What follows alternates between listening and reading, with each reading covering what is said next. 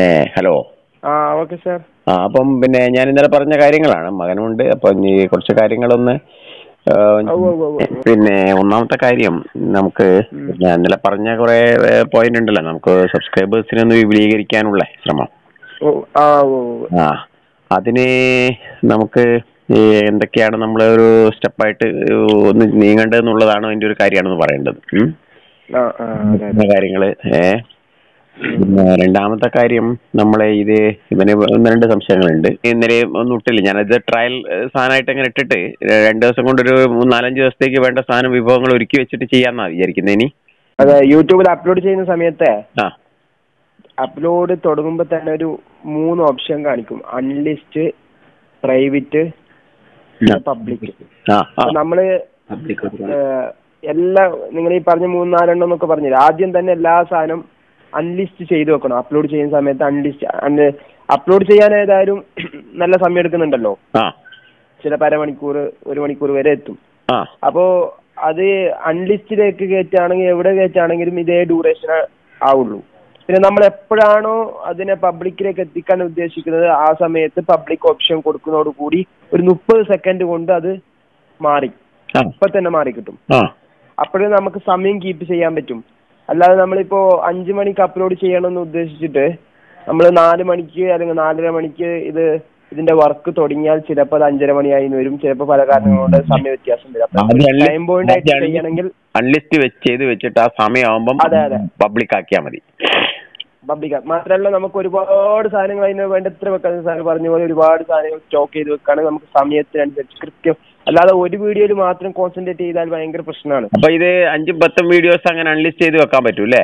എത്ര വേണമെങ്കിലും വെക്കാം. മാത്രമല്ല അതിന്റെ മറ്റൊരു ഗുണം അൺലിസ്റ്റിന്റെ, നമുക്ക് ഈ അൺലിസ്റ്റ് ചെയ്ത സാധനത്തിന്റെ ഷെയർ ഓപ്ഷൻ അവിടെ കിട്ടും.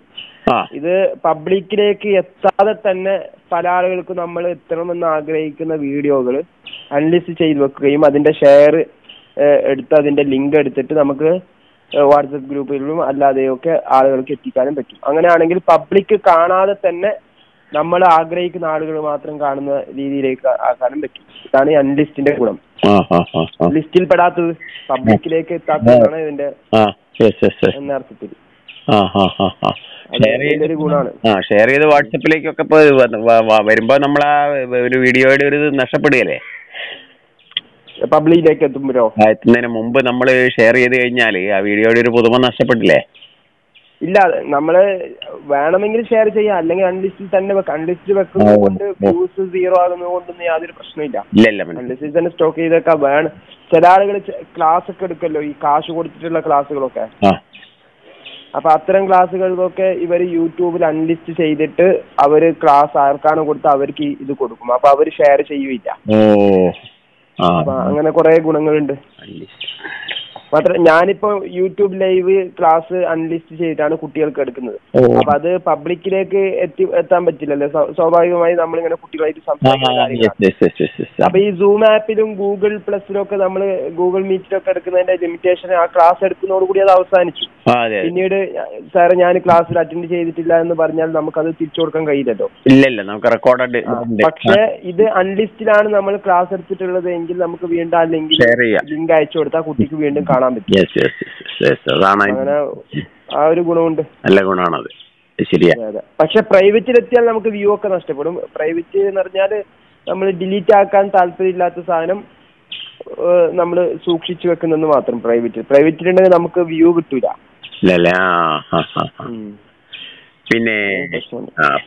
പിന്നെ നമ്മളതിലെ പിന്നെ എഡിറ്റിംഗില് റൈറ്റിംഗ് ഉണ്ടല്ലോ, റൈറ്റിംഗിന്റെ റൈറ്റിംഗ് വളരെ പ്രധാനപ്പെട്ട സംഗതിയാണ്.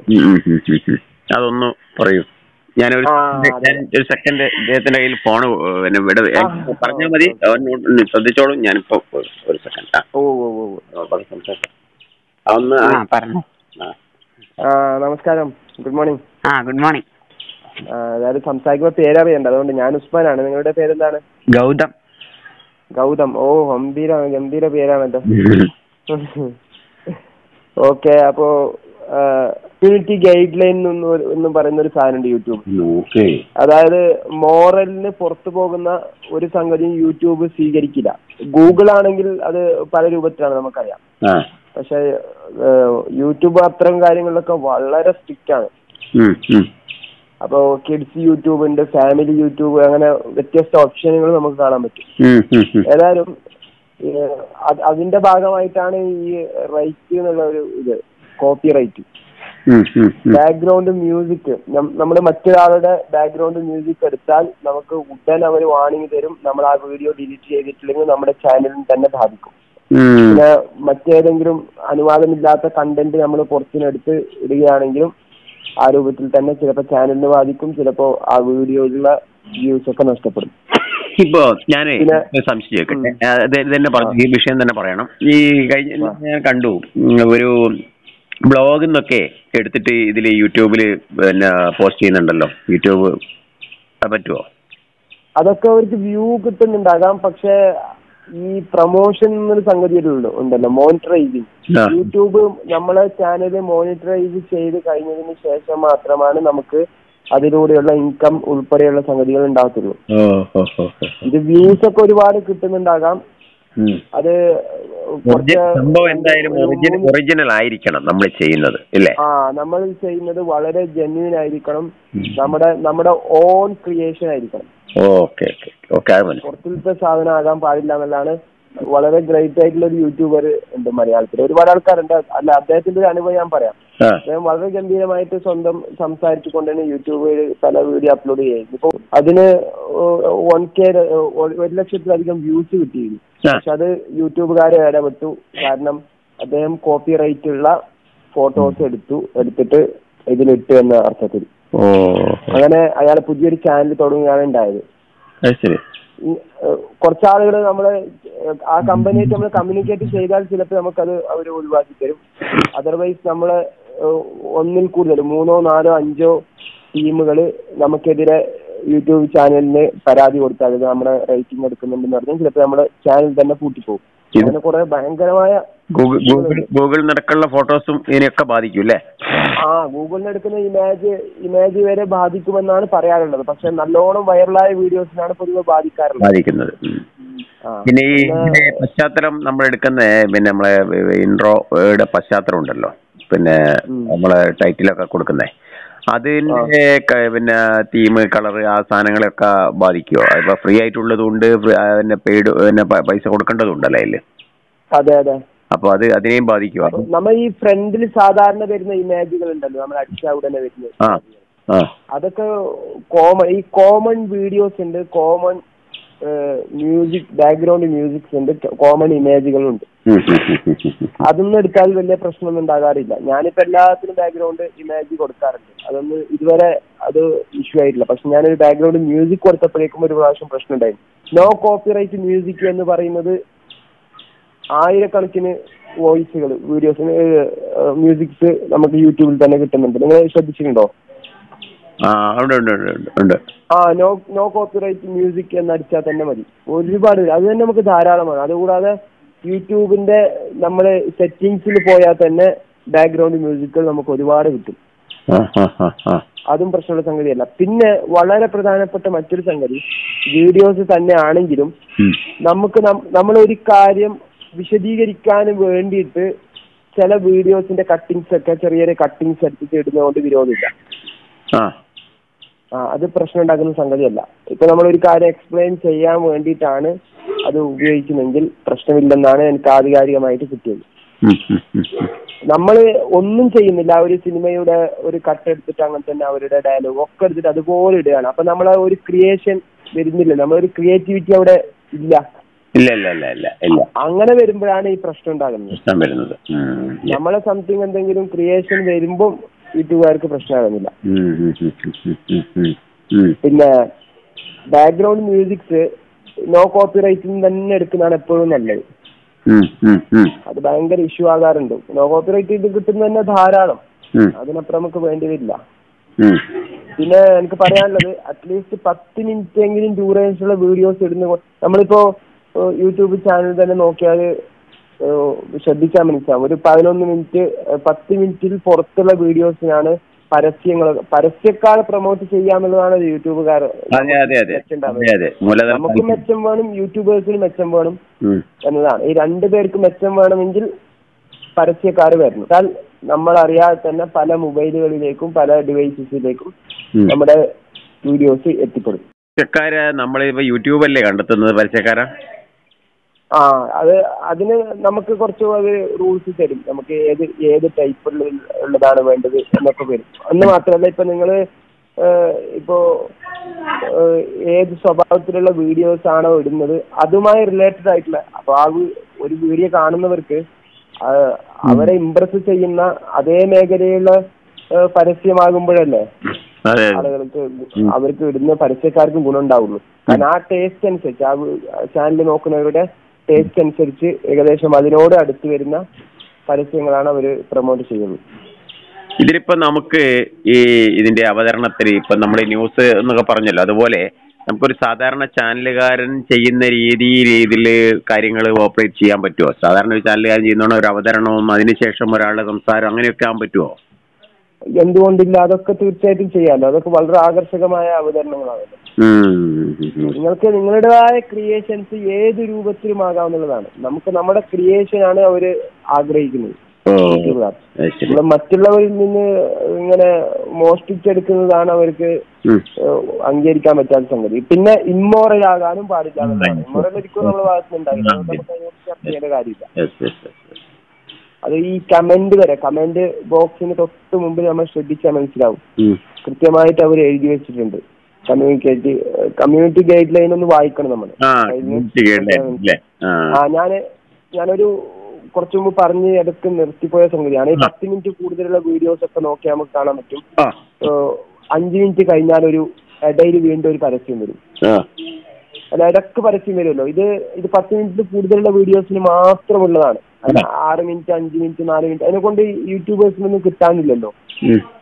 ചെറിയ അവർക്ക് ഹവേഴ്സാണ് കിട്ടേണ്ടത്. കൂടുതൽ സമയം കിട്ടുമ്പോൾ അവർക്ക് അത്രയും ആളുകളുടെ ഡാറ്റ എടുക്കാൻ പറ്റും. മറ്റുള്ളവരുടെ ഡാറ്റ എത്രത്തോളം കവരാൻ പറ്റുന്ന അതാണ് യൂട്യൂബേഴ്സ് നോക്കുക. അങ്ങനെ വരുമ്പോൾ നമ്മളിത് കൂടുതൽ ഡ്യൂറേഷൻ ഉള്ളതിനാണ് അവർ പ്രാധാന്യം കൊടുക്കുള്ളൂ. പക്ഷെ പബ്ലിക് എന്ന് പറഞ്ഞാൽ ഡ്യൂറേഷൻ കുറഞ്ഞതാണ് ആഗ്രഹിക്കുന്നത്. അവർക്ക് ഷോർട്ട് ആൻഡ് സ്വീറ്റ് ആയിട്ട് തോന്നും. അപ്പൊ അവരെ ഡ്യൂറേഷൻ കൂട്ടിക്കൊണ്ട് അവരെങ്ങനെ ഇരിക്കാമെന്നുള്ളതാണ്. അപ്പൊ ആദ്യത്തെ 2-3 മിനിറ്റ് ഒക്കെ വളരെ ഇംപ്രസീവ് ആയിരിക്കണം. അവരെ പിടിച്ചിരിക്കാനും കിട്ടുന്ന സംഗതികൾ തന്നെ ആയിരിക്കണം. അപ്പൊ തുടക്കം എല്ലാവരും നന്നാക്കുന്നത് അതുകൊണ്ടാണ്. തുടക്കം വളരെ ഗംഭീരമായാൽ എല്ലാ കാര്യത്തിലും അങ്ങനെ തന്നെയാണ്. യൂട്യൂബിനെ സംബന്ധിച്ചിടത്തോളം ആദ്യത്തെ 3-4 മിനിറ്റ് വളരെ പ്രധാനപ്പെട്ടതാണ്. എന്ന് മാത്രമല്ല, അപ്ലോഡ് ചെയ്തതിനു ശേഷമുള്ള ആദ്യത്തെ 4 മണിക്കൂർ ഞാൻ ഇന്നലെ നിങ്ങളോട് പറഞ്ഞതാണ് വളരെ വളരെ പ്രധാനപ്പെട്ടതാണ്. ആ സമയത്ത് ആളുകളുടെ ഇതിനോടുള്ള ഒരു കമ്മിറ്റ്മെന്റ് അല്ലെങ്കിൽ റെസ്പോൺസ് എങ്ങനെയാണോ അതനുസരിച്ചാണ് യൂട്യൂബേഴ്സ് നമ്മുടെ ആ വീഡിയോനെ പ്രൊമോട്ട് ചെയ്യണോ വേണ്ടോ എന്ന് തീരുമാനിക്കുന്നത്. ആദ്യത്തെ ഒരു ദിവസം കൊണ്ട് നമ്മുടെ വീഡിയോ അത്യാവശ്യം വ്യൂസിലേക്ക് വന്ന് പറയാൻ പറ്റില്ല. ചിലപ്പോൾ നമ്മൾ ഇട്ട വീഡിയോ രാവിലെ എഴുന്നേൽക്കുമ്പോൾ അസാധ്യമായ വ്യൂയിലേക്ക് എത്തിയിട്ടുണ്ടാവും. അങ്ങനെ എത്രയോ ആളുകൾ പറഞ്ഞ അനുഭവങ്ങളുണ്ട്. അതൊക്കെ ആദ്യത്തെ ഇംപ്രസിൽ വരുന്നതാണ്. ആദ്യത്തെ ഇംപ്രസ് നന്നാണെങ്കിൽ പിന്നെ നമ്മൾ ആ വീഡിയോ നോക്കേണ്ട കാര്യമില്ല. ചില വലിയ വലിയ യൂട്യൂബേഴ്സ് ഒക്കെ പറയുന്നത്, വലുതല്ലെങ്കിൽ ഒരു മീഡിയം യൂട്യൂബേഴ്സ് തന്നെ പറയാറുള്ളത്, അവർ യൂട്യൂബിൽ ഇട്ടാ പിന്നെ ആ വീഡിയോ അവർ തിരിഞ്ഞു നോക്കില്ല. അതും കൊണ്ട് പോകും യൂട്യൂബേഴ്സ്. പക്ഷെ നമ്മൾ നോക്കിയാൽ വലിയ ക്വാളിറ്റിയോ മഹാസംഭവം അവരുടെ വീഡിയോ തോന്നില്ല. പക്ഷെ ഏതോ ഒരു കാലത്ത് അവരുടെ ഏതോ 1-2 വീഡിയോകൾ വൈറലായതിന്റെ പിറകെയാണ് ഇത് സംഭവിക്കുന്നത്. പിന്നെ ആളുകൾ ഇങ്ങനെ നോക്കും. അത് നമ്മൾ വൈറലാകുന്ന ഏതെന്ന് പറയാൻ പറ്റില്ല. നമ്മൾ ഒരു വീഡിയോ വൈറലായാൽ അത് വളരെ പ്രധാനപ്പെട്ടതാണ്. ഒരു വീഡിയോ വൈറലായി കഴിഞ്ഞാൽ പിന്നെ അത് നല്ലൊരു വീഡിയോ ഒരാളെ കയ്യിലേക്ക് എത്തിയ അദ്ദേഹം നോക്കുമ്പോൾ അയാൾക്ക് ഇഷ്ടപ്പെട്ടെങ്കിൽ സ്വാഭാവികമായിട്ട് അദ്ദേഹം നമ്മുടെ ചാനൽ സബ്സ്ക്രൈബ് ചെയ്തിട്ട് നമ്മുടെ ചാനലിന്റെ അകത്തേക്ക് പോകും. എന്നിട്ട് നോക്കും എന്തൊക്കെയാണ് നല്ല വീഡിയോകളൊക്കെ ഉണ്ടോ. എങ്കിൽ മാത്രമാണ് അയാൾ നമ്മളെ തുടർന്ന് വരുന്ന നോട്ടിഫിക്കേഷൻ ശ്രദ്ധിക്കുള്ളൂ. അത് ഇല്ലെങ്കിൽ ചിലപ്പോൾ അൺസബ് ചെയ്തിട്ട് സബ്സ്ക്രൈബ് ഒഴിവാക്കിയിട്ട് അയാളുടെ പാട്ടിലേക്ക് പോകും. കാരണം വീണ്ടും നോട്ടിഫിക്കേഷൻ വരുന്ന ഡിസ്റ്റർബ് ആണല്ലോ. അപ്പൊ ക്വാളിറ്റി വീഡിയോസ്, വൈറലാകുന്ന വീഡിയോ മാത്രം ക്വാളിറ്റി ഉള്ളതായിട്ട് യാതൊരു കാര്യമില്ല. നമ്മൾ വരുന്ന ഓരോ വീഡിയോസും നന്നാവുകയും, പക്ഷെ ചിലപ്പോ കമ്പാരിറ്റീവ്ലി മുമ്പിട്ട വീഡിയോന് എത്ര നന്നായിരിക്കില്ല വൈറലായ വീഡിയോ. ഏതോ ഒരു നിമിത്തം കൊണ്ട് വൈറലായി പോകുന്നതാണ്. അങ്ങനെ വൈറലായ വീഡിയോ കാണുമ്പോൾ ആളുകൾ മറ്റു വീഡിയോകൾ ശ്രദ്ധിക്കും. അപ്പൊ നമ്മളെ മൊത്തം വീഡിയോ ക്വാളിറ്റി ഉണ്ടെങ്കിൽ നമ്മളെ ചാനലിന് അവർക്ക് ഇഷ്ടപ്പെടും. പിന്നെ അവർ നോക്കി തുടങ്ങും. അപ്പോൾ ഇടുന്ന എല്ലാ വീഡിയോകളും നന്നെങ്കിൽ മാത്രമാണ് ഒരു വീഡിയോ വൈറലായതുകൊണ്ട് കാര്യമുള്ളൂ. ഇല്ലെങ്കിൽ ആ വീഡിയോ മാത്രം വൈറലായിട്ട് അവിടെ കിടക്കും. ഇല്ലെങ്കിൽ എന്ത് സംഭവിക്കും? ആ വീഡിയോ വൈറലായത് കാരണം മറ്റു എല്ലാത്തിനും വ്യൂസ് കൂടും, എല്ലാ വീഡിയോക്കും വ്യൂ കൂടും. അതാണ് സംഭവിക്കുന്നത്. ചില ആളുകൾ ചാനൽ നമുക്ക് നോക്കിയാൽ കാണാം, ഒരു വീഡിയോക്ക് ഒന്നോ രണ്ടോ വീഡിയോക്ക് അപാരമായ വ്യൂസ് ആയിരിക്കും, ബാക്കി ഒന്നും കാണില്ല. അപ്പൊ അവരുടെ ചാനൽ വിജയിച്ചിട്ടില്ലെന്നാണ് അർത്ഥം. ഒന്നാകുന്നതോട് കൂടി മറ്റെല്ലാ വീഡിയോ രക്ഷപ്പെടും. അങ്ങനെയാണ് എന്റെ ഒരു മറുവശം. നമ്മുടെ വീഡിയോ ആളുകൾ ഇംപ്രസ് ചെയ്യണമെങ്കിൽ പ്രധാനമായിട്ട് രണ്ടും അപ്ലോഡ് ചെയ്യുന്ന സമയത്ത് ശ്രദ്ധിക്കേണ്ട ഒരു 3-4 കാര്യങ്ങളുണ്ട്. ഒന്ന്, ടൈറ്റിൽ വളരെ ആകർഷകമായിരിക്കുക എന്നുള്ളത് തന്നെയാണ്. അതായത് ആളുകൾ സെർച്ച് ചെയ്യാൻ സാധ്യതയുള്ള രൂപത്തിലുള്ള സെർച്ച് ടൈറ്റിൽ. നമുക്കിഷ്ടപ്പെട്ട വലിയ സാഹിത്യത്തിലുള്ളത് ഭയങ്കര ലിറ്ററേറ്റീവ് ആയിട്ടുള്ളതെന്ന് ഇട്ടിട്ട് കാര്യമില്ല. ആളുകൾ പെട്ടെന്ന് സെർച്ച് ചെയ്യാനും എത്തിപ്പെടാനും കണ്ടാൽ പെട്ടെന്ന് നിങ്ങൾ പറഞ്ഞ തന്നെ ഉണ്ടല്ലോ, ആ ഒരു സിമ്പിൾ സിറ്റിയിലുള്ള ടൈറ്റിൽ ഇടാന്നുള്ളതാണ് വളരെ പ്രധാനപ്പെട്ട കാര്യം. ഒന്ന്. രണ്ടാമത്തെ ഡിസ്ക്രിപ്ഷൻ എന്നുള്ള ഒരു ബോക്സ് താഴെ ഉണ്ടല്ലോ, ആ ഡിസ്ക്രിപ്ഷനിൽ എന്താണ് നമ്മൾ ഈ വീഡിയോ കൊണ്ട് ഉദ്ദേശിക്കുന്നത്, ഈ വീഡിയോയിൽ എന്താണ് ഉള്ളത്, ഈ വീഡിയോ കൊണ്ടാണ്, ഈ ചാനൽ കൊണ്ടല്ല, ഈ അന്നേരൊട്ട വീഡിയോ കൊണ്ട് എന്താണ് ഉദ്ദേശിക്കുന്നതെന്നാണ് നമ്മൾ പറയുന്നത്. വേണമെങ്കിൽ അതും എഴുതാം. പിന്നെ നമ്മുടെ ചാനലിന്റെ ഉദ്ദേശം എന്താണെന്നുള്ളത്. കാരണം ഈ ഡിസ്ക്രിപ്ഷൻ ആളുകൾ ഇങ്ങനെ നോക്കിക്കൊണ്ടിരിക്കുന്ന സമയത്ത് വെറുതെ ഡിസ്ക്രിപ്ഷൻ തൊടും, അങ്ങനെ അത് വായിക്കും. അപ്പോൾ അത് വായിക്കുമ്പോൾ ഈ ചാനൽ കൊള്ളാമല്ലോ എന്ന് തോന്നും. അപ്പൊ ചാനലിനെ കുറിച്ചും എഴുതാം, വീഡിയോയെ കുറിച്ചും എഴുതാം. ആ ഡിസ്ക്രിപ്ഷൻ ബോക്സിൽ പല ആളുകൾ എംപ്റ്റി ആയിട്ട് വിടാറുണ്ട്. അത് ഭയങ്കര അബദ്ധമാണ്. അത് ഡിസ്ക്രിപ്ഷൻ ബോക്സ് യൂട്ടിലൈസ് ചെയ്യാന്നുള്ളത് വളരെ പ്രധാനപ്പെട്ടതാണ്. 2. മൂന്നാമത്തെ കാര്യം, നമ്മൾ അപ്ലോഡ് ചെയ്യുന്ന സമയത്ത് തന്നെ ടാഗ് ഉണ്ടല്ലോ, ടാഗ് എന്നുള്ളൊരു ഓപ്ഷൻ ഉണ്ട്. ആ ടാഗിൽ നമ്മൾ സാർ ഒരു കവിതയാണ് അപ്ലോഡ് ചെയ്തെങ്കിൽ Malayalam poem in Malayalam, famous poem in Malayalam, great poem, അങ്ങനെ കുറെ വ്യത്യസ്തങ്ങളായ സംഗതികൾ ടൈപ്പ് ചെയ്ത് ഏകദേശം 100ഓളം കണ്ടന്റുകൾ നമുക്ക് ടൈപ്പ് ചെയ്തിടാൻ പറ്റും. കാരണം ആളുകൾ സെർച്ച് ചെയ്യുന്ന വ്യത്യസ്ത രൂപത്തിലായിരിക്കുമല്ലോ. ആ വ്യത്യസ്ത രൂപത്തിൽ സെർച്ച് ചെയ്യുന്നത് നമ്മൾ ടൈപ്പ് ചെയ്ത കൂട്ടത്തിൽ ഏതെങ്കിലും ഒന്നായിരിക്കാം. അതുമായി റിലേറ്റഡ് ആയിട്ടുള്ളത് മാത്രമാണെങ്കിൽ അവിടെ താഴെ ഇടുന്നതിന്റെ അതുവരെ നമ്മളെ ഇതിനെ സ്വാധീനിക്കും. ഒരാൾ സെർച്ച് ചെയ്യുമ്പോൾ അവർക്ക് കിട്ടാൻ കാരണമാകും. കിട്ടും. അതായത് ടാഗ് എന്നുള്ളതൊരു ഓപ്ഷൻ ഉണ്ട്. ആ ടാഗ് എന്നുള്ള കുട്ടിക്കാരി അയച്ചാലൊക്കെ നിങ്ങൾ കണ്ടിട്ടുണ്ടാവും. ടാഗ് എന്നുള്ള ഓപ്ഷനിൽ നമ്മുടെ വീഡിയോ സെർച്ച് ചെയ്ത് കിട്ടാൻ സാധ്യതയുള്ള കുറെ വാക്കുകൾ ഇങ്ങനെ ഇടാണ്. അതിട്ടെങ്കിൽ സെർച്ച് ചെയ്യാം, ഏതെങ്കിലും ഒന്ന് നമ്മൾ അടിച്ച് ഒരു ചുവട് നിന്ന് മുകളിൽ കൊടുക്കുന്നത് തന്നെ ആവണമെന്നില്ല. താഴെയുള്ള ഇതിലുള്ള പിന്നെ സാധനങ്ങളും വാക്കുകളും അവരെ സെർച്ചിങ്ങിൽ വരികയാണെങ്കിൽ നമ്മളത് ഓപ്പൺ ആവും. തീർച്ചയായിട്ടും. ഒരു ചൂട് എന്നുള്ള നമ്മുടെ ഒരു ആശയവും നമ്മുടെ വാക്കും മാത്രമാണ്. ആളുകളുടെ മനസ്സിലുള്ളത് വേറെ പലതാണല്ലോ.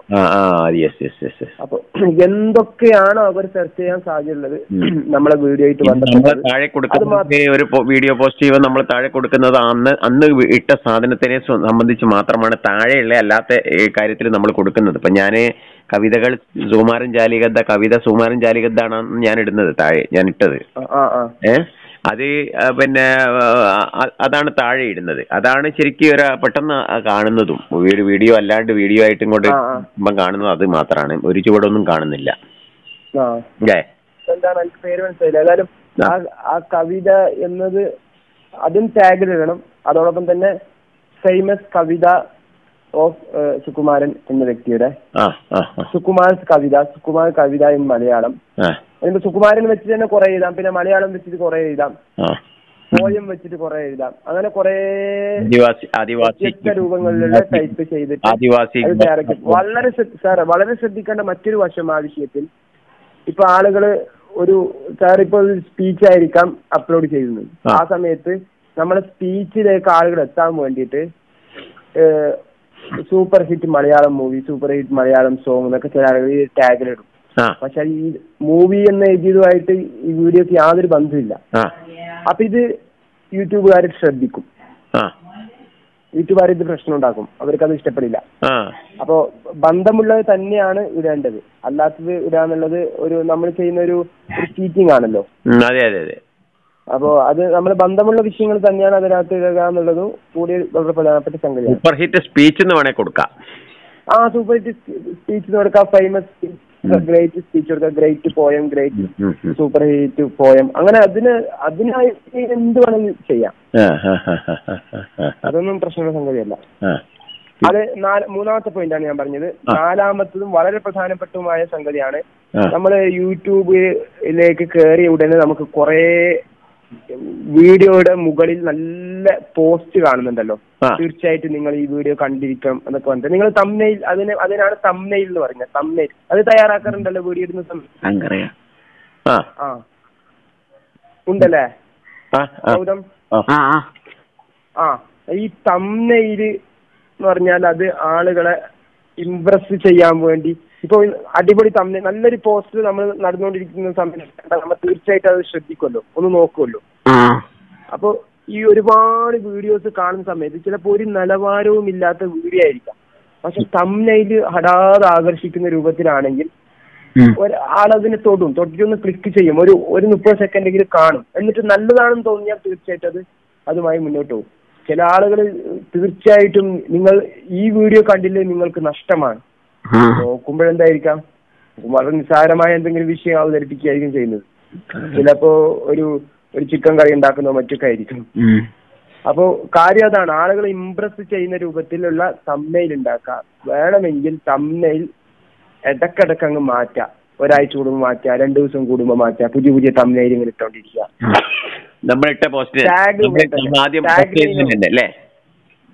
ഒരു പോസ്റ്റ് ചെയ്ത വീഡിയോക്ക് തന്നെ മാറ്റിക്കൊണ്ടിരിക്കാന്നാ പറയുന്നത്. മാറ്റിക്കൊണ്ടേയിരിക്കാം. ഈ ടൈറ്റിൽ മാറ്റിക്കൊണ്ടിരിക്കാം. നമുക്ക് ഇട്ട ടൈറ്റിൽ നമുക്ക് ഇഷ്ടം തോന്നില്ലെങ്കിൽ തീർച്ചയായിട്ടും വീണ്ടും പോയിട്ട് എഡിറ്റ് ഓപ്ഷനിൽ പോയിട്ട് ടൈറ്റിൽ നമുക്ക് എടുക്ക് മാറ്റാം.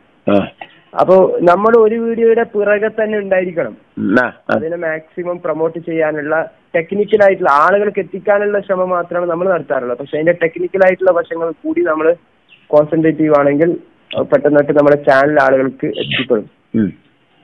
പിന്നെ YT സ്റ്റുഡിയോ എന്നുള്ള ആപ്ലിക്കേഷൻ ഡൗൺലോഡ് ചെയ്തിട്ടുണ്ടോ മോനെ? ചെയ്തിട്ട്. അപ്പൊ അതിൽ നമ്മുടെ അതിലെപ്പോഴും നമ്മൾ നോക്കിക്കൊണ്ടിരിക്കണം. കാരണം അതില് നമ്മുടെ വീഡിയോയുടെ ഓരോ മൈനോട്ടായിട്ടുള്ള സംഗതികളും വിശദമായിട്ടുണ്ടാവും. അപ്പൊ ഞാൻ അതിനെ കുറിച്ച് സംസാരിക്കുന്നില്ല. ആളുകളുടെ ഡീറ്റെയിൽസ് അതിൽ കാണുന്നില്ലല്ലോ, ആരൊക്കെയാണെന്ന് ചെയ്തത് കിട്ടുമോ? അത് ആരൊക്കെയാണ് ചെയ്തെന്നുള്ളത് നമ്മുടെ ഇമെയിൽ ID ഉണ്ടല്ലോ, നമ്മുടെ ചാനലിന്റെ ഇമെയിൽ ID, അതിലേക്ക് വരണമെന്നുള്ള ഓപ്ഷൻ ഇതിലുണ്ട്. YT സ്റ്റുഡിയോയിൽ നമ്മൾ ചിലതൊക്കെ ഓപ്പൺ ആക്കി വെച്ചാല് നമുക്ക് എത്ര പേര് നമുക്ക് കമന്റ് അടിച്ചു, എത്ര പേര് ലൈക്ക് അടിച്ചു എന്നുള്ളതൊക്കെ അതിനകത്ത് മെസ്സേജ് വന്നുകൊണ്ടേയിരിക്കും. ചില സംഗതികളൊക്കെ ഓപ്പൺ ആക്കിയാൽ അതിൽ ഓപ്ഷൻസ് ഉണ്ട്, അത് അവന് പോയാൽ കാണും. ഇനിയിപ്പോ ഓട്ടോമാറ്റിക്കലി അത് ചിലപ്പോൾ ഓപ്പൺ ആയിരിക്കാം. നമ്മുടെ ഇമെയിലിലേക്ക് ആരൊക്കെ സബ്സ്ക്രൈബ് ചെയ്തു, ആരൊക്കെ കമന്റ് അടിച്ചു എന്നുള്ളതൊക്കെ മെസ്സേജ് നമ്മുടെ ഇമെയിലിലേക്ക് വന്നുകൊണ്ടേയിരിക്കും. അതിനിടയിൽ നമ്മൾ ശ്രദ്ധിക്കേണ്ടത്, അതിനിടയിൽ യൂട്യൂബും നമുക്ക് മെസ്സേജ് അയച്ചിട്ടുണ്ടാകാം. അത് നമ്മൾ വളരെയധികം ശ്രദ്ധിക്കണം. യൂട്യൂബ് നമുക്ക് അയക്കുന്ന മെസ്സേജ് വളരെ ഇമ്പോർട്ടന്റ് ആയിരിക്കാം. ചിലപ്പോ നമുക്ക് വാർണിംഗ് തന്നുകൊണ്ടായിരിക്കാം. ഓപ്പൺ ചെയ്ത് വെച്ചാലാണ് കാണുക അല്ലേ? അതെ. ഇത് അല്ല, നമ്മുടെ ഇമെയിൽ IDക്ക് തന്നെ യൂട്യൂബ് 100 നിങ്ങൾക്ക് 100 സബ്സ്ക്രൈബേഴ്സ് ആകുമ്പോൾ യൂട്യൂബ് ചാനലിൽ ഒരു മെസ്സേജ് അയച്ചു, നിങ്ങൾ കണ്ടിട്ടുണ്ടാവും. ഗൗതം കണ്ടിട്ടുണ്ടോ? 100 സബ്സ്ക്രൈബേഴ്സ് ആയില്ല. 100 ആയിട്ടില്ല. അപ്പൊ 100 ആകുമ്പോഴേക്കും കൺഗ്രാജുലേഷൻ, നിങ്ങളുടെ ഇത് നമുക്ക് വളരെ തൃപ്തികരമാണ്, നല്ല രീതിയിൽ പോയിക്കൊണ്ടിരിക്കുകയാണെന്നൊക്കെ പറഞ്ഞിട്ട് ഒരു മെസ്സേജ് അയച്ചു തരും യൂട്യൂബ് കമ്പനി. പിന്നെ 1000 സബ്സ്ക്രൈബേഴ്സ് ആകുമ്പോൾ വീണ്ടും അയച്ചു തരും. അപ്പൊ അതെല്ലാം ഈ ഇമെയിലിലേക്കാണ് വരുന്നത്. പിന്നെ നിങ്ങളുടെ വീഡിയോകൾക്ക് എന്തെങ്കിലും ഒരു പ്രശ്നമുണ്ടെങ്കിലും നിങ്ങൾക്ക് ചിലപ്പോ മെസ്സേജ് ആയിട്ട് വരും. അതർവൈസ് നിങ്ങൾ സെറ്റിംഗ്സിൽ പോയാൽ ഓരോ വീഡിയോസിന്റെയും ഡീറ്റെയിൽസ് ഒക്കെ സെറ്റിംഗ്സിൽ ഓരോന്നും ഇങ്ങനെ എടുത്തു നോക്കാം, അപ്പൊ നമുക്ക് കാണാൻ പറ്റും.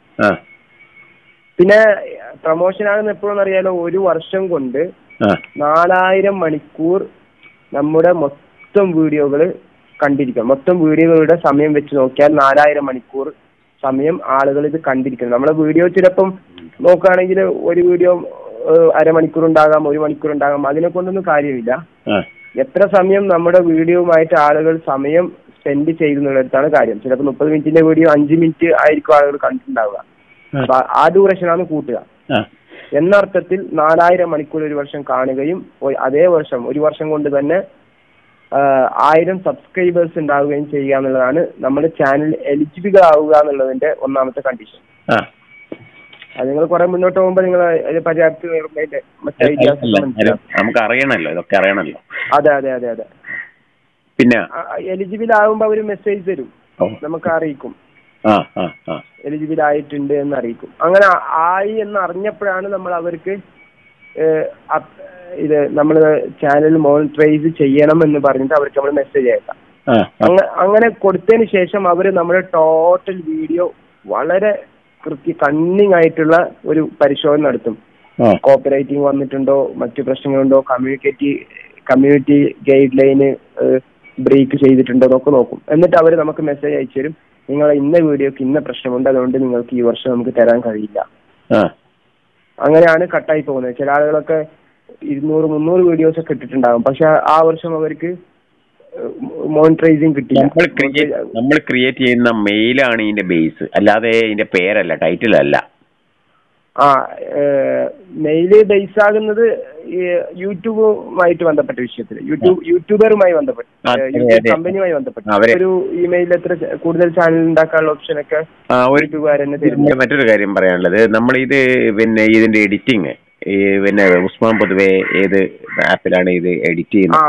എഡിറ്റിങ്ങിന് ഇപ്പോ കിട്ടുന്ന കുറെ നല്ല നല്ല ഇത് വീഡിയോ എഡിറ്റേഴ്സ് ഉണ്ട്.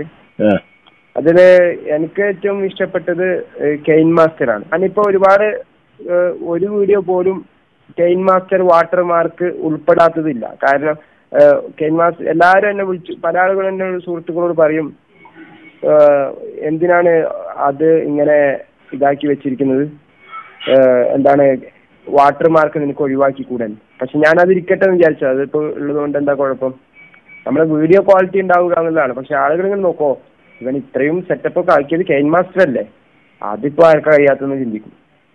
അപ്പൊ നമ്മൾ ഏതിലാണ് കൈകാര്യം ചെയ്യുന്നത് അറിയാൻ മറ്റുള്ളവർ അറിയുന്നത് നമ്മൾ ആഗ്രഹിക്കുന്നില്ലെങ്കിൽ നമുക്ക് ഇതില്ലാതെ തന്നെ ചെയ്യാൻ പറ്റും. കെയിൻ മാസ്റ്റർ നല്ല ഒരുപാട് ഓപ്ഷൻസ് ഉണ്ട്. അത് വാട്ടർമാർക്ക് ഇല്ലാതെ നമുക്ക് ഡൗൺലോഡ് ചെയ്യാൻ പറ്റുമല്ലോ. ഒരു ആപ്പ് നിനക്കറിയായിരിക്കും അല്ലേ? ഏതാ? ഒരു PC മാർക്കറ്റ്. എന്ത് PC മാർക്കറ്റ് ആണോ അത് ഞാൻ നോക്കിയിട്ട് വാട്സപ്പിൽ ഞാൻ അയച്ചു തരാം. എല്ലാവർക്കും അറിയുന്ന ഒരു ഇതാണ്. ആ ഒരു ആപ്പ് ഡൗൺലോഡ് ചെയ്തതിന് ശേഷം അതിനകത്ത് നിന്ന് cane master pro video download ചെയ്യണം. ആദ്യം അത് ഡൗൺലോഡ് ചെയ്യണം, എന്നിട്ട് അതിന്റെ അകത്ത് പോയിട്ട് ചെയ്യണം. അങ്ങനെ വരികയാണെങ്കിൽ വാട്ടർമാർക്ക് ഇല്ലാണ്ട് നമുക്ക് കെയിൻ മാസ്റ്റർ കിട്ടും. ഇനിയിപ്പോ ചിലപ്പോ വിവോ വീഡിയോ അതിനകത്തുനിന്ന് വാട്ടർമാർക്ക് ഇല്ലാണ്ട് കിട്ടാൻ സാധ്യത. സെൻഡ് ചെയ്യണേ ഉസ്മാൻ. Okay okay okay. പിന്നെ മറ്റൊന്ന് ഇതില് പിന്നെ ഉസ്മാന്റെ വീഡിയോയില് പിന്നെ ഗാന്ധിയുടെ സംഭാഷണം ഇതിന്റെ അതില്ലേ അതിന്റെ ആദ്യമൊക്കെ എഴുതി കാണിച്ചില്ലേ ഇങ്ങനെ? അത് നീ ചോദിച്ചു തന്നായി ഞാൻ പറയാൻ വിട്ടുപോയാൽ. അത് ഒരു സൈറ്റ് ഉണ്ട്.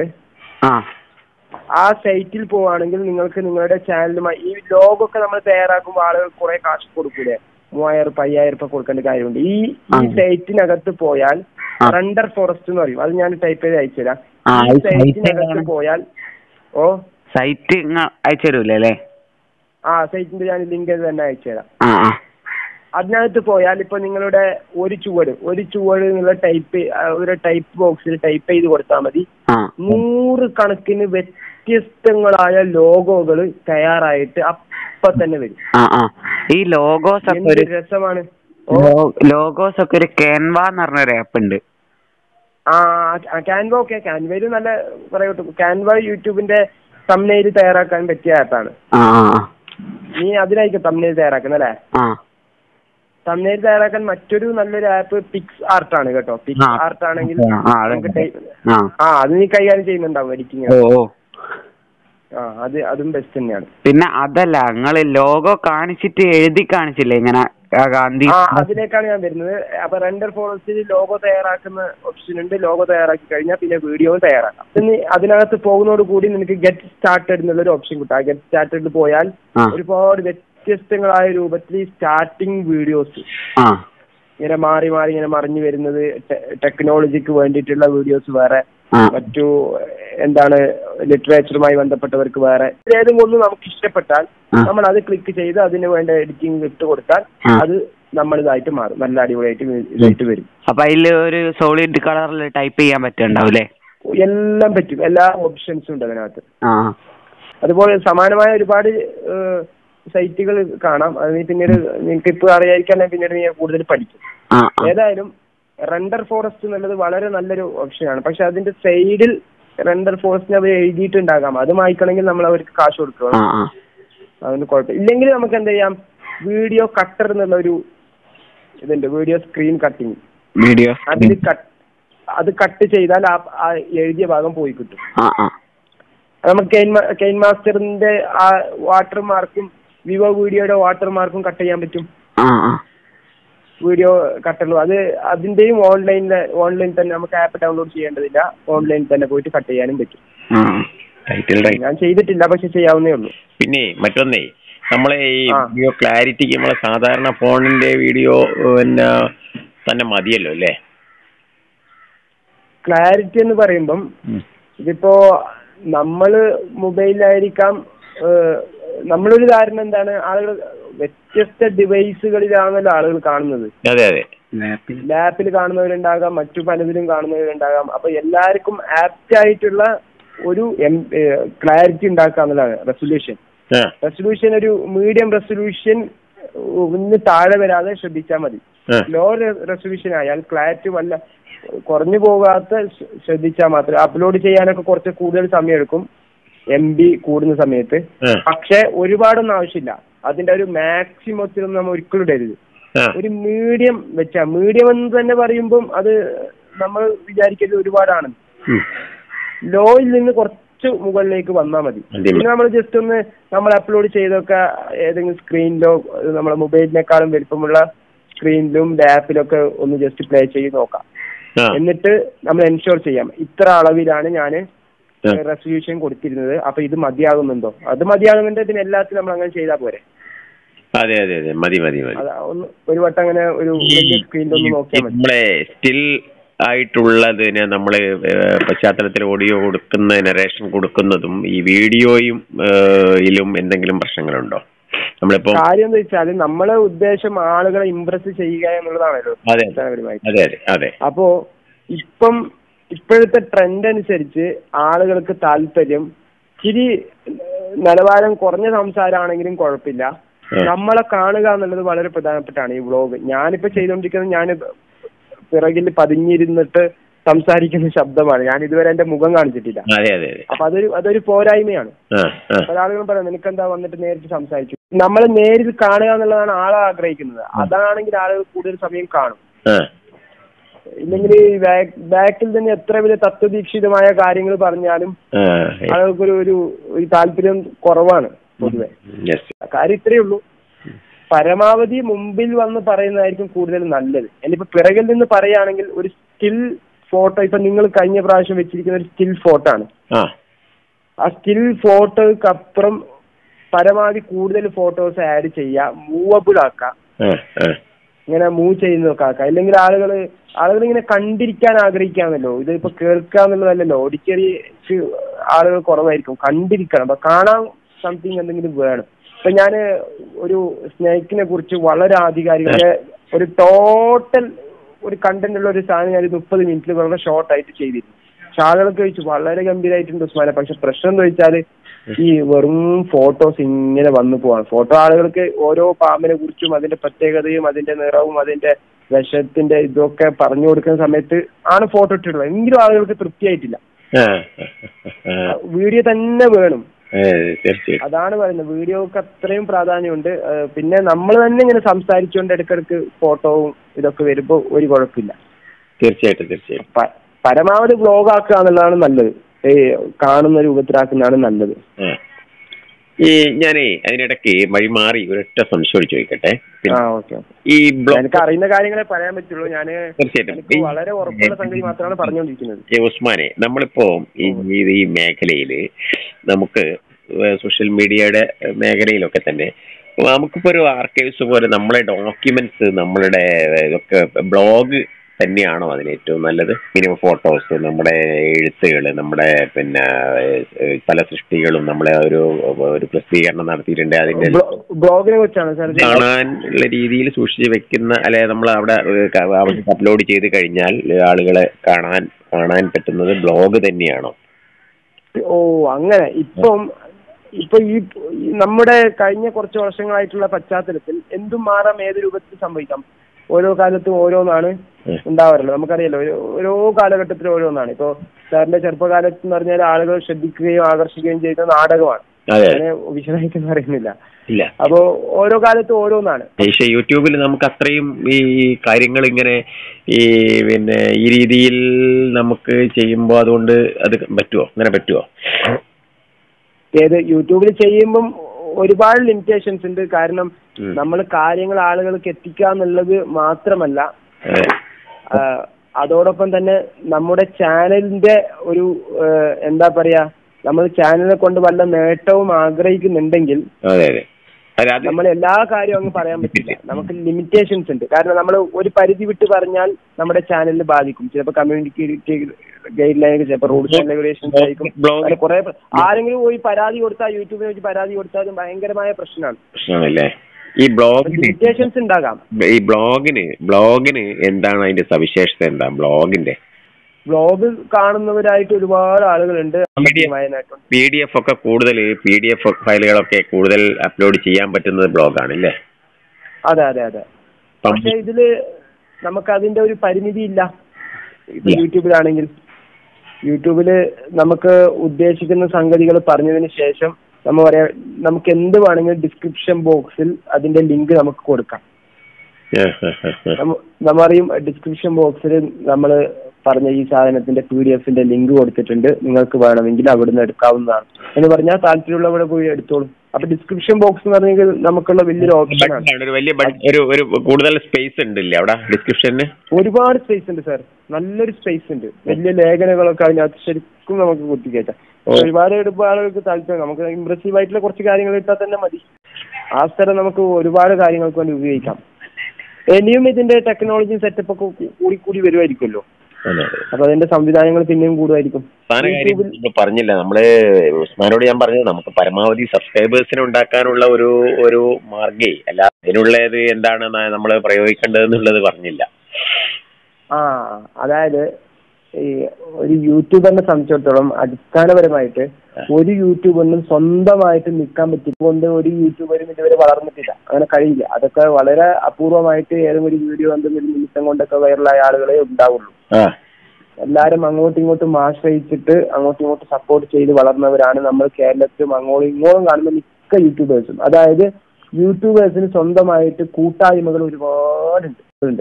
എസ്പെഷ്യലി നമ്മൾക്ക് വാട്സപ്പ് ഉപയോഗിക്കുന്നവരെന്ന നിലയിൽ വാട്സപ്പ് കൂട്ടായ്മകളുണ്ട്. യൂട്യൂബേഴ്സിന്റെ വാട്സപ്പ് ഗ്രൂപ്പുകൾ കുറെ നല്ല നല്ല ഗ്രൂപ്പുകളുണ്ട്. അഡ്മിൻസിന്റെ നമ്പറൊക്കെ എന്റെ കയ്യിലുണ്ട്. സാറിനോട് ഞാൻ അയച്ചുതരാം. അത് വേണം എനിക്ക്. അത് കൃത്രിമാണെന്ന് ഒരിക്കലും വിചാരിക്കരുത്. വളരെ വലിയ യൂട്യൂബേഴ്സ് ഒക്കെ ഈ മേഖലയിൽ ഉള്ളവരാണ്. അങ്ങനെ തന്നെ നമുക്ക് ഉയരാൻ പറ്റുള്ളൂ. ഞാൻ ചോദിക്കുന്ന ഒറ്റ സംശയം, ഇത്തരം ഗ്രൂപ്പുകളിൽ നമ്മൾ എന്തെങ്കിലും തരം വിധ്വംസക പ്രവർത്തനങ്ങൾ കാര്യങ്ങളുള്ള ടീം ഏതെങ്കിലും അങ്ങനെയുള്ള ഗ്രൂപ്പുകളിലേക്ക് നമ്മളറിയാതെ നമ്മളെ കണ്ണി ചേർക്കാൻ പറ്റുമോ? അങ്ങനെ ഒരു സാധ്യത ഉണ്ടോ? ഏത് ഞാൻ ഈ പറഞ്ഞ ഗ്രൂപ്പിൽ ഉസ്മാൻ പറഞ്ഞ ഗ്രൂപ്പ് എന്നല്ല ഞാൻ സജീവമായിട്ടുള്ളതും ഞാൻ പറഞ്ഞുകൊണ്ട് ഇൻവോൾവ് ആയിട്ടുള്ള ഗ്രൂപ്പ്. എന്നോട് തന്നെ പല ആളുകളും പേഴ്സണലായിട്ട് ചോദിക്കും, ഉസ്മാൻ എനിക്കൊരു ഗ്രൂപ്പ് നിർദ്ദേശിച്ച് തരാൻ പറ്റും, നിങ്ങൾ പറഞ്ഞ ഗ്രൂപ്പിലാണ് ഞാനിപ്പോൾ ഉള്ളത്, വളരെ സാറ്റിസ്ഫൈഡ് ആയിട്ട് പോകും. ഞാൻ പറയും, ഞാൻ ഇന്ന ഗ്രൂപ്പിനെ ഇപ്പൊ ഞാൻ ഒബ്സർവ് ചെയ്തുകൊണ്ടിരിക്കുകയാണ്, അത് നല്ലതാണെങ്കിൽ മാത്രമാണ് എനിക്ക് നിങ്ങൾക്ക് അത് സജസ്റ്റ് ചെയ്യാൻ പറ്റത്തുള്ളൂ.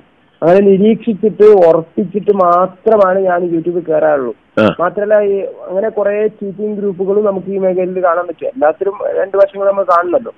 ചില ഉടായ്പകളൊക്കെ കാണിക്കുന്നവരുണ്ടാകും. നമ്മൾ അങ്ങനെ ഒരു വിശ്വാസമുള്ള ഒരു ടീമിൽ ചേരുക എന്നുള്ളതാണ്.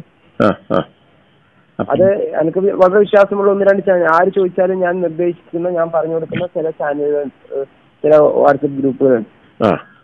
അപ്പൊ അത്തരത്തിലുള്ളതിനെ ഞാൻ നിങ്ങളെ നിർദ്ദേശിച്ചു തരുള്ളൂ. അല്ലാത്ത ഉടായ്പ ഗ്രൂപ്പുകളുണ്ട്, അതെനിക്കറിയാം. അതിലേക്ക് നമ്മൾ ആരും ആഡ് ചെയ്യിപ്പിക്കില്ല.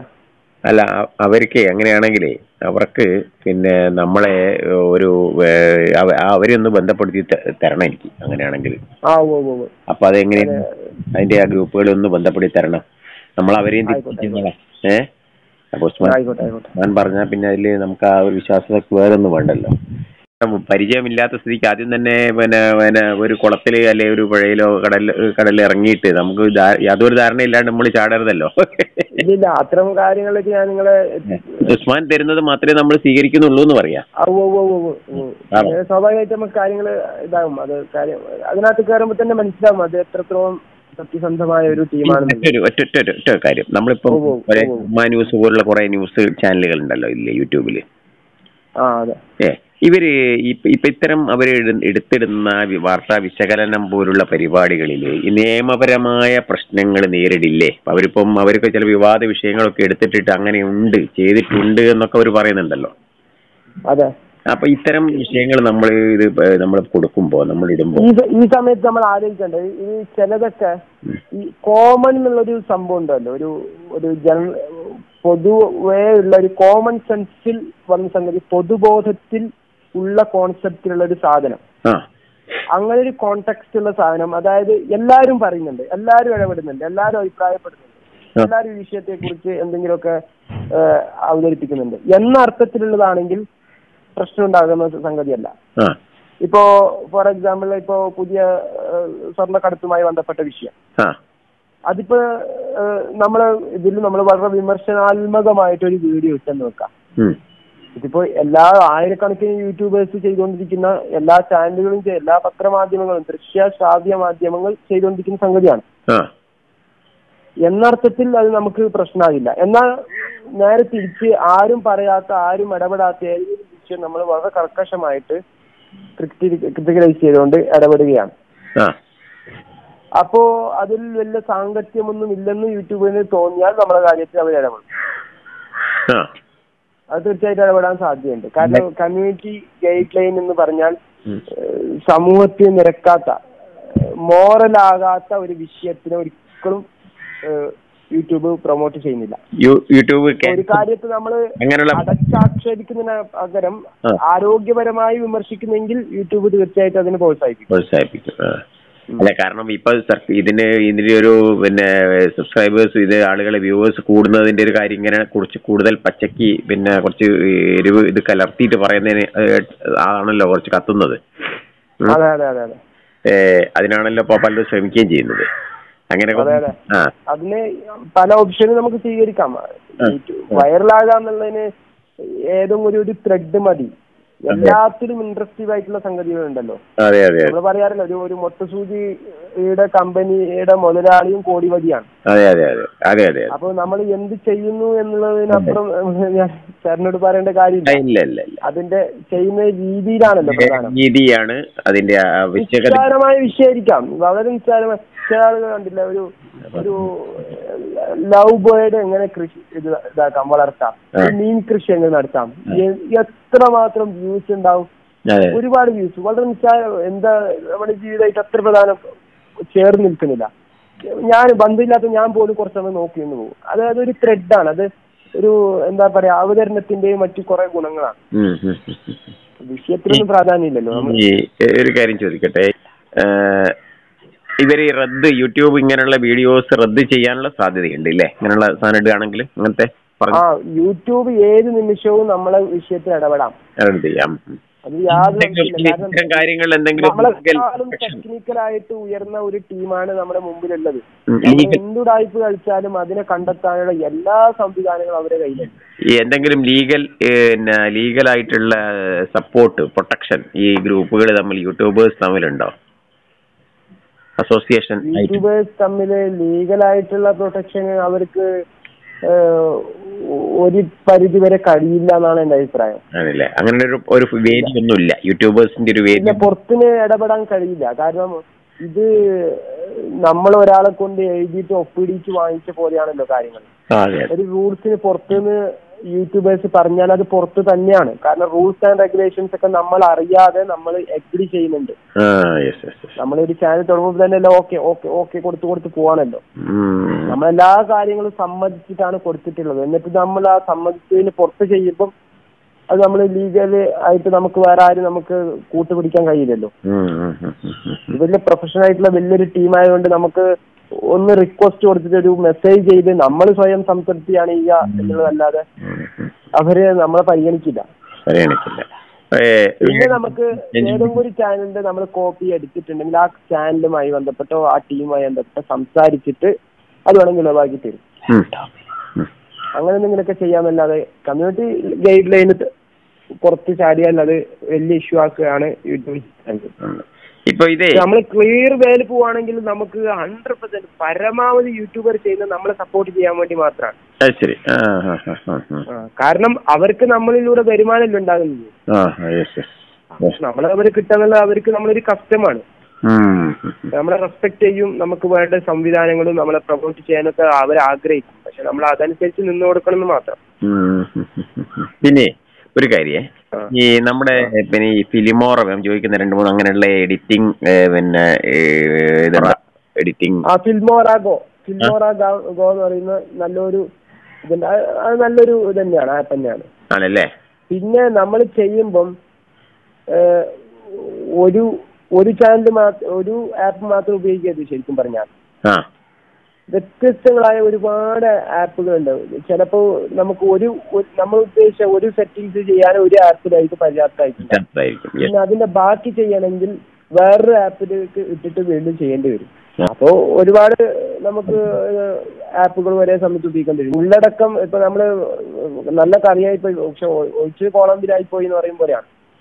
സംഭവം വളരെ നന്നായിരിക്കും, പക്ഷെ അവതരിപ്പിക്കുന്ന ആപ്പില് നമ്മൾ നല്ല സെറ്റിംഗ്സുമായിട്ടൊന്നും ചെയ്തിട്ടില്ലെങ്കിൽ ആളുകൾ കാണാൻ നിൽക്കില്ല. ഫിൽമോറ ഗോ എന്ന് പറഞ്ഞാൽ ഇത് മൊബൈലിൽ കിട്ടുന്നതാണ്. പിന്നെ ഫിൽമോറ ഓൺ തോന്നുന്നു. ഫിൽമോറ ഓൺ നമുക്ക് ലാപ്പിലിട്ട് ചെയ്യാം. ഫോണിലുണ്ടോ? ഫോണില് ഫിൽമോറ ഗോ ഉണ്ട്. ലാപ്പിൽ ഫിൽമോറ ഓൺ. ലാപ്പിന്റെ അത്ര അത് കിട്ടുമോ ഫോണിൽ ചെയ്യുമ്പോ? ഓപ്ഷൻസ് ഒന്നുമില്ല. അതുകൊണ്ടാണ് ഞാൻ പറയുന്നത് ചില കാര്യങ്ങൾ നമുക്ക് ഫിൽമോറ ഗോയിൽ ചെയ്യുന്ന കാര്യങ്ങൾ മറ്റ് ഒരു ആപ്പിൽ വിവോ വീഡിയോയിൽ ചെയ്യാൻ പറ്റിക്കൊള്ളുന്നില്ല. അത് കെയിൻ മാസ്റ്റർ ചെയ്യാൻ പറ്റിക്കൊള്ളുന്നില്ല. അങ്ങനെ ഓരോന്നിനും ചെയ്യാൻ പറ്റുന്നതും ചെയ്യാൻ പറ്റാത്തതുമായ സംഗതി. പവർ ഡയറക്ടർ നല്ലൊരു ഇതാണ്. മറ്റേ ആ എഴുതി കാണിക്കുന്നൊക്കെ സൈറ്റ് അയച്ചുതരാൻ പറഞ്ഞില്ല? Render forest. പിന്നെ നമ്മൾ ഇത് വേണ്ടേ, വേറെ ഏതായിരുന്നു? പിന്നെ ഇൻഷോട്ട് നല്ലൊരു ഇതാണ് കേട്ടോ. ഇൻഷോട്ട് എന്നുള്ളൊരു ഇൻഷോട്ട് ആപ്പ്. ഇൻഷോട്ട്